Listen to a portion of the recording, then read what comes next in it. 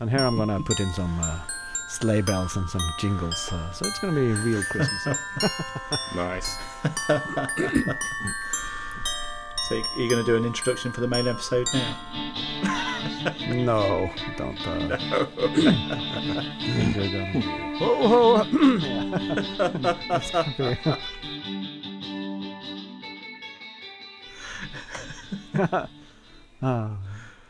I haven't. Sorry. Go on. Yeah, I was thinking about a ho ho ho introduction. I need to think a bit more about it. Did you like the little reel I put out for us on our Instagram? The mystery switch. Yeah. Yeah. I was kind of wondering what is it gonna cut together now, but yeah, that was great. Yeah. Thanks for sending me those clips. That was brilliant.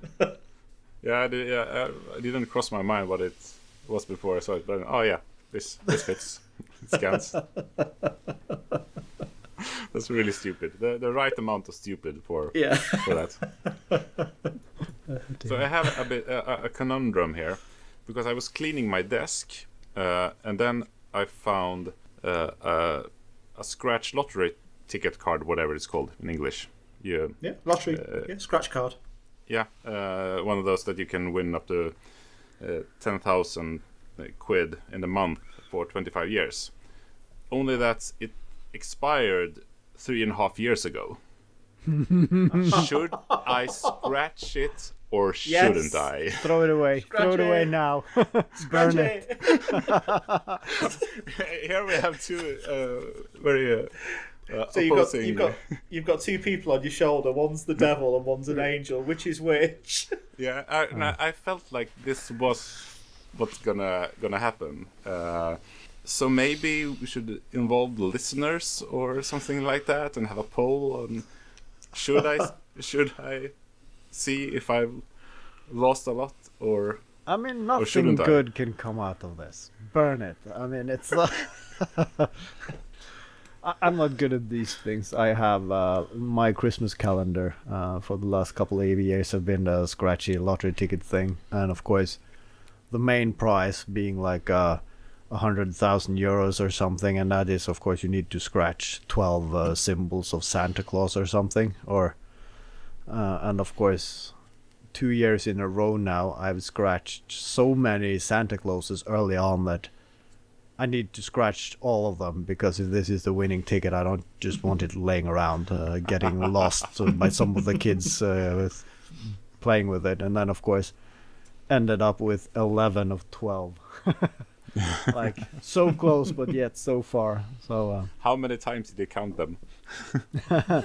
Yeah, I've never thrown them away, so I count them, and yeah, it's still only 11 of 12, but maybe I counted wrong, so I count again, and okay, I'll hang on to them, but of course they have an expiry date. Scratch it. Yeah, I was thinking of maybe doing like a live or something like that on Instagram, perhaps. Yeah. But we see what I mean. We got 2 votes, one for each camp right now. So let's see. I changed my mind. I'll do it, but as a live, because I never dared press the live icon, and I don't know what happens when I do. So it's nice if someone can try that, and I can ask how it works. But turn it off before you commit suicide if you've won.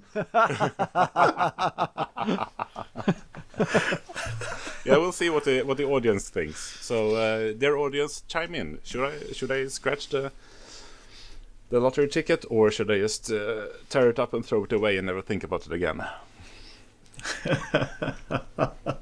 Scratch it.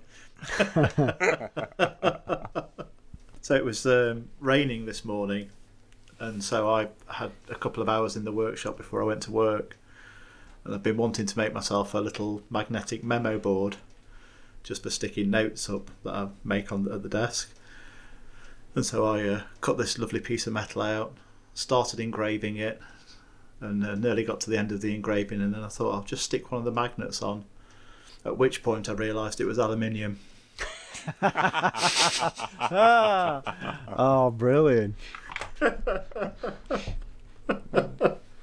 That can happen. Yeah. So that was my first ever #1 Crude mistake that I'm going to share on the show. Oh, this is beautiful.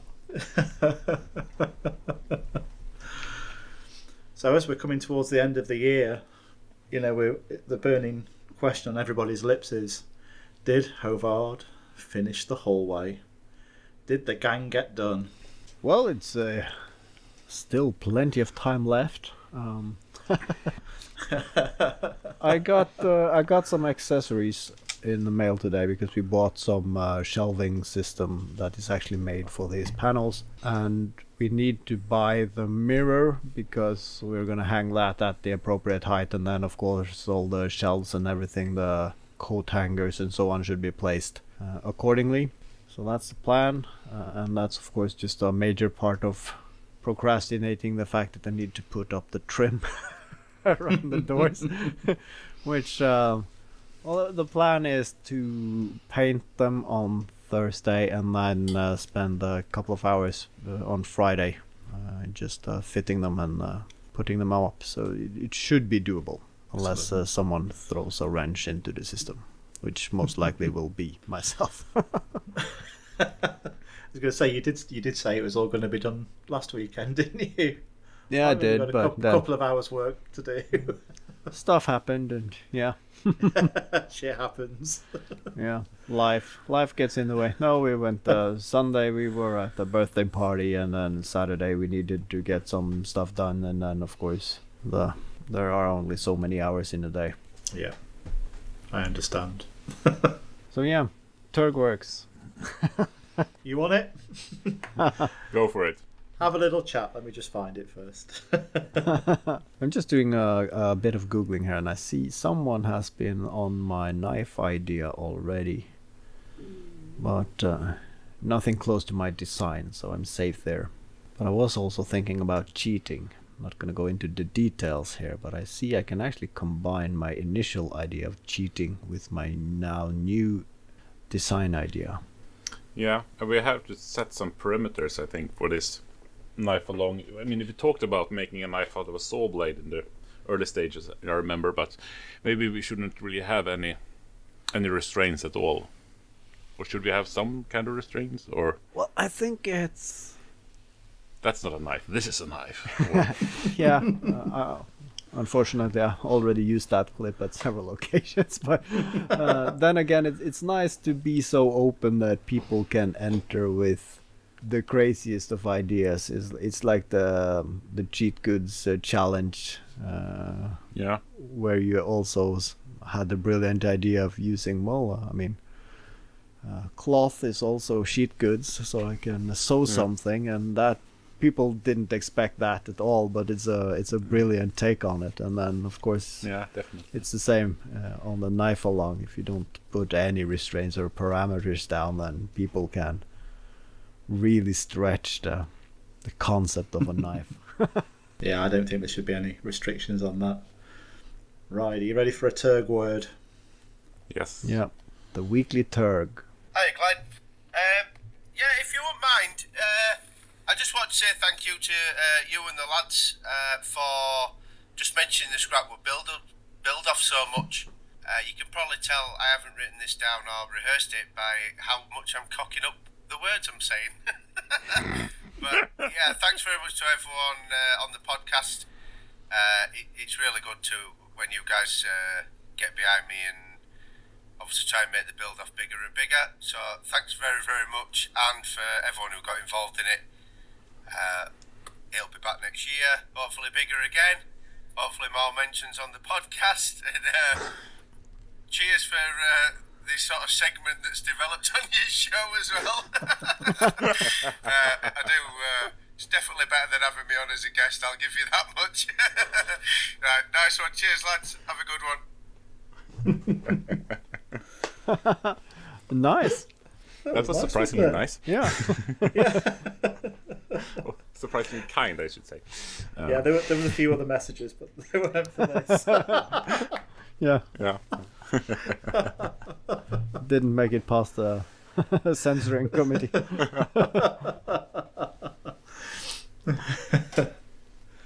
We discovered that we are table saw twins today, me and Tim. We both have the same table saw. Yeah. I didn't know that was a thing, but yeah, sure. Oh yeah. We're only 2 steps away from having a child together now. Yeah. That's an interesting way to organize the maker community, sort them out by who are using the same. I mean, we got the simple one with the brands of all the battery tools, for instance, and the kind of table saw, what laser do you have, what 3D printer, and so on and so on. Yeah. What's the best tool of sorting people by? I don't think at this day and age that we need more segregation. So maybe we should just leave it be, and all tools are good build tools. Walls, not bridges. I mean, it segregates off even further because I'm a Bosch guy too. So, but I'm Bosch green and Haavard's Bosch blue. So yeah, and that's I'm tricky. Makita. Yeah. So me and Haavard would fight each other, but then we'd probably stand together against Makita. Yeah, Yeah. most likely. It's like sibling rivalry. You can disagree, but when it comes to taking on some external man, you team up. I think Blue Bosch is my second biggest brand on tools. Oh, Yeah, that's it. Gang up against me now. Yeah. But what you don't want to do is you go in and you find these charts showing which company owns which company, and then of course which factories make the different tools. But it's like I just saw a video of someone realizing that their DeWalt tools was the exact same internals and made at the same factory as some other low budget brand. So yeah, I mean everyone has the pricey one and the budget one and some in between. yeah. Perhaps as well. There's an AEG and Ryobi and one more, if that's the same, Yeah. for instance. So yeah. But I'm thinking I think Ryobi is actually. I don't like their battery with the plastic cock just sticking up. I don't like the form factor of their batteries. I was searching for words. But yeah. I'm with you there. They are really catering to me as a maker because they have a lot of fancy tools and sanders, and which would have been nice as a maker, but it's not within the demographic of Bosch professional, because they're more into people building houses and doing that sort of stuff. But of course, now that you get the adapters, so I have the Ryobi glue gun, and they have a few other tools that I really want, so I'm now getting an adapter so I can use my Bosch batteries on those. So you might start to see a bit more green in my workshop. If it's good enough for Colin Furze, it's probably good enough for you. Yeah, more than likely. And that being said, on the topic of glue guns, did you see the last video of Nerdforge? No, I haven't seen that yet. Well, that was really good. Of course, they have built a lot of these dioramas, and we saw a lot of them at the Skaperfetivalen on portrayal there. And they now made the largest one to date, and they just hot glued a lot of cardboard boxes together, and then they just shaved off the corner with like a knife, and then they just put some, I think it was cotton fabric, just submerged into a mixture of wood glue and water, and then they just draped that over the cardboard boxes, and when that dried it was like rock hard. And then of course she started doing her magic with the painting and so on, but it looked like something. I can't do the finish, that they do on their projects, but I was really interested in trying to see if I could work with the materials in some way, and of course not making a like a 2-meter castle with all the intricate details, but some of the aspects I want to. You want to make a bigger volcano than Glenn. Yeah, well, that's basically it. I'm gaining skills and knowledge for that day. I'm gonna set a world record in children's science fair volcano competition. Interestingly enough, it's the ingredients I used for making the volcano were kitchen roll, wood glue, and water. Yeah. It's just PVA basically, isn't it? Yeah. Wood glue is really useful. Yeah. So it's a PVA based paper mache. Yeah. It's the best of both worlds, I guess. But it does because I very, really very agree solid. on the sentiment that, of course, we could do this with fiberglass and epoxy, but I don't like working with fiberglass and epoxy, and I like me neither. It's a brilliant material with its properties and everything, but working with it is a pain. It's much nice to sit in your t-shirt and don't having to use respiratory systems or of any kind working with wood glue and cotton fabric. Yeah. But yeah, maybe that will be the goal for next year, making a totally different project than I usually do. And then, of course, I don't think that will happen this year, but also at some place you should make a cosplay costume. And I think a couple of days ago I stumbled over a guy like, okay, everybody's doing cosplay, you're miserable, it's hot, and you're walking around. So he just, I'm building a Dalek. I can sit inside it, I can have a cooling system, I can have a fridge. So it's like using his 3D printer to piece by piece building a life-size Dalek. And I was like, oh god, I want that so bad. Just putting it on a wheelchair. Yeah. Nice wheelchair. Drive it around. I got a part for my next largish project today. I'm going to build another stringed instrument just for a change. Yeah, mixing it up. Yeah. I'm going to add a string, and this time it's going to be made out of teak, though. We all love teak so much. Ooh, going the teak route, eh? Yeah. Actually, after we had the discussion about not liking teak, I made something for the utility room, just a little mop holder out of it, and it's actually lovely stuff to work with, isn't it? Yeah, it's brilliant to work with, actually. Why do you hate it then? I don't like the look of it, but it is beautiful to work with. You can always stain it. I mean, if I could have the properties of teak, but it would look like oak, that would be the perfect material for me, I think. Yeah. It's got that beautiful fine dust that gets up your nose like walnut dust, and it's lovely stuff to work with. Finishes nicely. You're sneezing red for the entire week. I had a spring clean in the workshop yesterday, and I store all my wood underneath the workbench, and I got all of that out, hoovered all the wood and hoovered all underneath the bench, and today I've been sneezing out sawdust all day. I've actually had to use my hoover at a couple of occasions now because it's been too cold. My preferred method is, of course, to just open the entire garage door and then just start at the innermost corner with air blower and just blow everything and just work my way to the exit. I do that with my leaf blower but only when it's summertime. Yeah, that's the only time I would wish for a larger compressor, because the small silent one is perfect for everything I need except when I'm actually blowing down my workshop, because after 10 seconds it's out of wind and I have to wait for 2 minutes for it to charge again.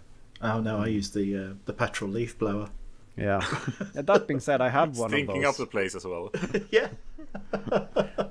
It really gets rid of the dust in those hard to reach places though. I did actually, I bought one on a sale, so I have a petrol powered leaf blower, but I don't use it as a leaf blower, so I used it to power the snowball Gatling cannon, but it's sitting there unused in its box, and I want to do more with it, and I was thinking about and it's been done before, but I still want to do it some sort of a flamethrower, because I can mount a nozzle to it and an ignition system, and of course at my mother's cabin I can actually fire it over the water without any risk of actually burning something down. But could I add to it? Could I make a twist? So I'm thinking about that, but so I think sometime during the year that might happen. Why don't you just incorporate it in your cosplay? Yeah, but then it will be my first, but also probably the only cosplay I'll ever do.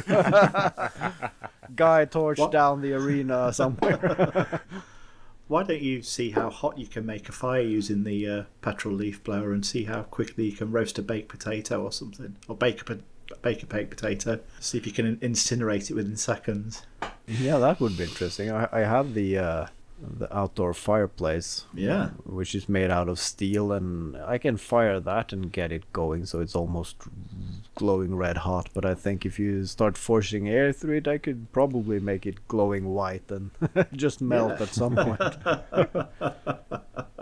Because I burned a lot of plywood here the other day, and that being dry wood but also finely laminated with glue, it's really flammable, and that burns crazy hot. So yeah, maybe something there. Of course, a leaf blower is you can do a lot of things. They're good for blowing leaves as well occasionally. Yeah, so I've heard.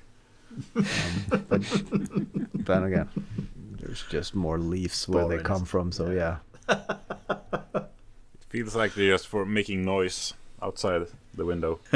Yeah. That's the thing. I mean, I would understand it if you had like a paved road or something, then of course, but we don't have any flat surfaces, so the leaves will just blow half a meter and then stick to something, and then you really have to get up close to blow it anywhere else, and then you just end up going half a meter. It's a lot of work for making noise. I could do that with a chainsaw. So KJ, do you like the stats I put up for you on the wall? Yeah, well, it kind of bothers me that your numbers are too small for me to read. but I like the whole one that it's not really accentuates that he has one more number than we have. He has Someone has downplayed 3, 8, that a 9. Yeah. Something. Okay. But is that a K? Yeah, that's a K. Is it? Oh yeah, is it because 3 points? I can see the comma there. So then it's, to me it would read 300 something thousand, which is a bit far off. No, it's 3.89K. Yeah. One can only That's dream. reasonable. Yeah, I see our intern is still on a steadily incline. So Yeah, he got his. He put a thing out on Instagram yesterday. Who's going to be the 5,000th and 555th subscriber? And Mrs. Glenn subscribed to him. yeah. I just want him to get to it so he reads out the silly questions I've sent in. Oh, Have you seen the post? He's done several posts on asking for questions that he's going to do a live on the 9th of January. Yeah, the answers He's put to up- questions. Yeah, he's put one up. He's put one up again tonight. So yeah, get involved. I've sent plenty of silly ones. Yeah, I sent him one. I think my favourite one is, I like chocolate, but what's your favourite animal?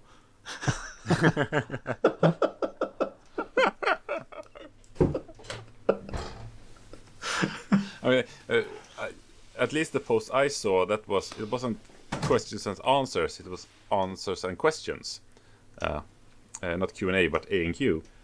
And that's really nice. Do it the Jeopardy style. Just send in answers, and then I will provide the question for it. I think that's what That's we should interesting. do. Next time we ask for questions, we should ask for answers and come up with the questions instead. That sounds like a long episode. Yeah, but it's content. Oh, absolutely. Oh, I see he's writing that the Q&A special will be on the 8th of January. So have your questions I think ready. I said the 9th. Yeah. Yeah. Yeah. Send them in. I'll give him some questions. Oh no, the Chaos Goblin is at it again. Just started thinking, do I have his address? Yeah, I feel something. Oh well, fuck! I can't get anything ready for the 8th. I mean, the postal service is probably on respiratory aid by that point after Christmas. So. Yeah, thanks again for the Christmas present. Oh yeah, thank you. And thank you for my photo actually, KJ. That came today. Oh, yeah. Yeah, and like last week when I was telling you about all my DIY projects, and you said, "Well, that's just making me feel bad." I feel bad. I've not said nothing out. Sorry, guys. But just know I do love you both, and Merry Christmas. That's a thought that counts. I'll take that. It's really nice to start filling out your Christmas tree with maker bodies, things that maker bodies have done. So I hope that can be a recurring thing. I'm tagging that. I'm stealing that idea. A maker Christmas tree. Next year I'm gonna have one in my workshop, and it's only gonna be decorated by things made by other makers. That's gonna be a thing. So that's a good one. Good take. I don't want to get rid of the pink baubles. Okay, you can adapt that one. I mean, it's the concept of having only maker paraphernalia on it. Yeah. Unintentionally, our Christmas tree has already become a maker tree. There's loads of homemade and handmade things on there. And honestly, I hung the decorations up. I thought they were great, and I thought Michelle's going to take these off the tree when she gets home. And all she did was rearrange them. She absolutely adores them, so thank you. Oh, nice. Yeah, it's good. Sorry for not taking the time off to paint them. Yeah, but I just took that as an opportunity for us to add our own flair if we wanted to. Yeah, exactly. I commented, of course, and said, "Mine's not finished." Oh. It's a collaboration, Glenn. You're supposed to finish it. Yeah. Now, that being said, someone actually paid for them, and of course that comes with some perks. Okay, so this was the free version. Well, I didn't have to watch a commercial beforehand, at least. Oh, so that was nice. That's nice. Speaking of commercials, when I was listening to podcasts the other day, I got an ad for Aura Frame, I think it's called, which seems like the worst idea ever. It's like one of those digital picture frames where they show the digital pictures when you hang it on a wall. Yeah. But this one is connected to Wi-Fi, and people can send it pictures from wherever. I hope it's from some kind of account or something. But don't these people have friends who are the worst kind of friends? Oh, you should definitely get one of those. How much porn will be put on these all around the world? I've heard about these, and I also heard that they're. I mean, you have to. It's like getting a router. They usually come with a standardized password and access that you need to change, but most people don't. So I think someone has actually got the access to picture frames of random people, and then that's a heaven for someone. Of course, wanting to wreak havoc. The basic idea is great for, putting one in grandma's house, and then you don't even have to speak to grandma, just airdrop her photos of the grandkids, and you don't have to talk to her. But then why is there dirty pictures on my wall? Grandma, you had to change the password. What is a password? It doesn't just have to be dirty pictures. My daughter's got a thing. She'll send a close-up of her eye and stuff like that in pictures. Just as weird that could ones. be really gross as well. And the ear.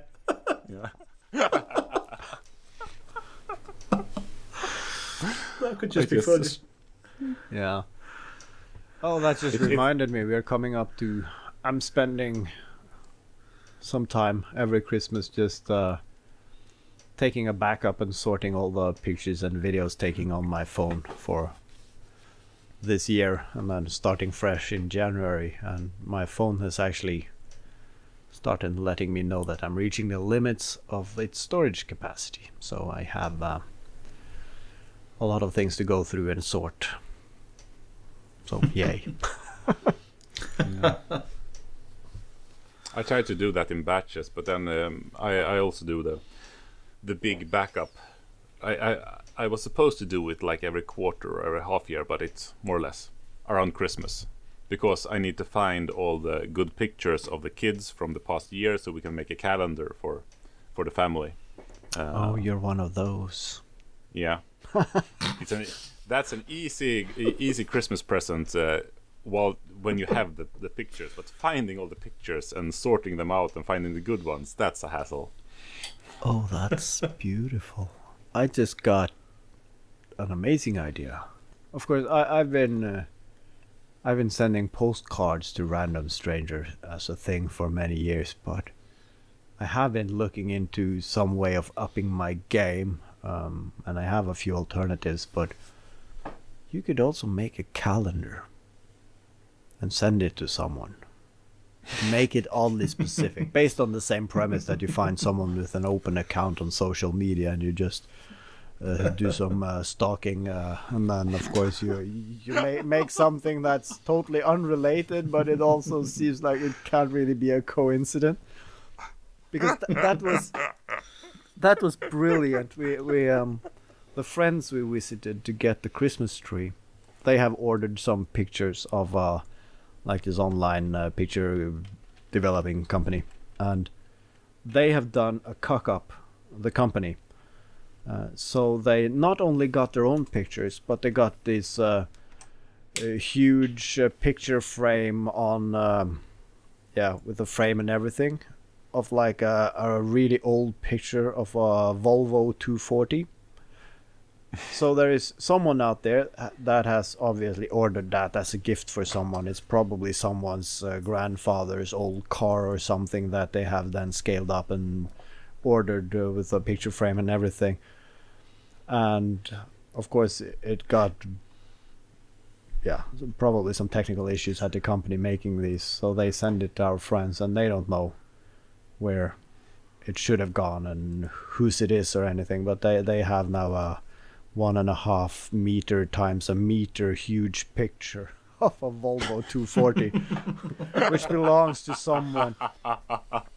And then I started thinking, well, we have the registration number, and I'm not sure if you in Sweden as in Norway you can actually go into the authorities webpage and actually find out who owns the car, so they could probably track the owner down that way.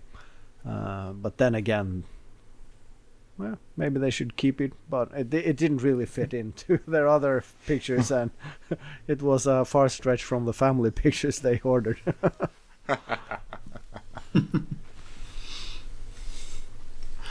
Oh, when you talked about making a calendar, if you want inspiration, I can recommend Chicken Daddies. Just Google that, Chicken Daddies novelty. I'm not Googling calendar. Chickendaddies.com. It's Chicken Daddy's calendar, that's a thing. It's wonderful. Discount code. Yeah. Okay, this wasn't too bad. I lied. My eyes. Well, there is a swimsuit issue. Yeah. That's a little gift from me to all of our listeners. Yeah. Well, some of them were funny, I see, but some of them are obviously green screened, which is a bit sad. Yeah. You can't get them all. No. Yeah, there are some gems here, without going into details. People need to Google that for themselves. I feel like you're both just tricking me into looking at something really weird. Some weird Scandinavian thing. Alright, here is it's probably from the origin. The idea came about when my partner Tim agreed to post for a silly photo shoot after we discussed the Target dress challenge online. All right, so I see a trend here. But yeah, it could be a Hallmark movie, I guess. So we're not doing a swimsuit calendar for next year? All right, that's food for thought. The #1 Crude mistakes Should do it in 2024 calendar. Yeah. Do it in January when we're all looking at our worst. Who wants to be Mr. January?